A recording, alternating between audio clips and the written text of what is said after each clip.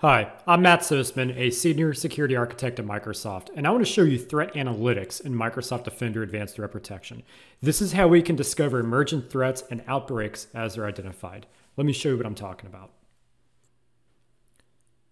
One of my absolute favorite features of Microsoft Defender Advanced Threat Protection is threat analytics. Right within the Security Center here, on the left side under Dashboards, if I choose threat analytics, this will give me visibility into basically emerging cyber threats and outbreaks that have been identified inside my environment.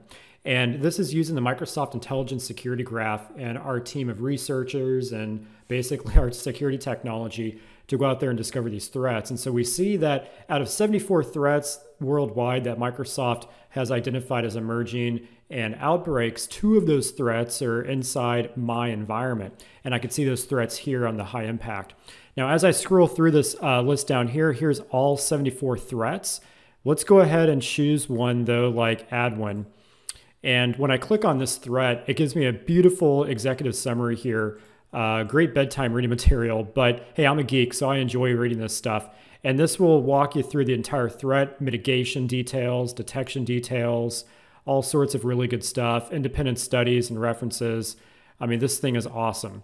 Over on the right side, it will tell me which of those devices could this threat be on and which ones are actually exposed. And so if I click on this red here for the active device, it'll show me that there's an alert currently that corresponds to that threat on this device here. Now, if we go back a screen and we click on the exposed devices, this allows me to run an advanced hunting query in KQL that I can then identify that device. And so there's another one of those devices. It looks like that could be a domain controller, which could be really bad. So this is threat analytics. I'm pretty excited about this. Again, all I had to do is just onboard a few machines in my environment, and then all of a sudden it starts sending telemetry.